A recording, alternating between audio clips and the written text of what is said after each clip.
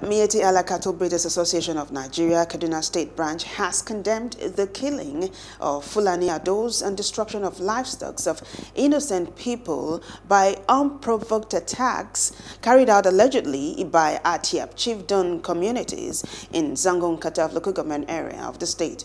The killings came on the heels of several peace efforts initiated by concerned stakeholders of Fulani, Hausa and Atyap ethnic groups in Zango-Kataf and environs in the state.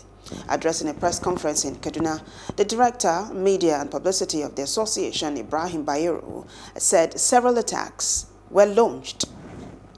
What concerns us is that this wanton killing that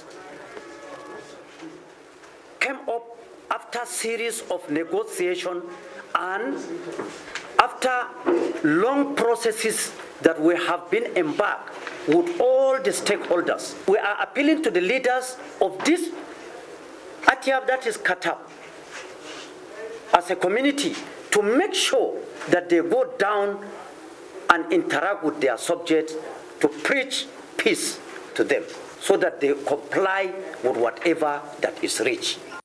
Hello, hope you enjoyed the news. Please do subscribe to our YouTube channel and don't forget to hit the notification button so you get notified about fresh news updates.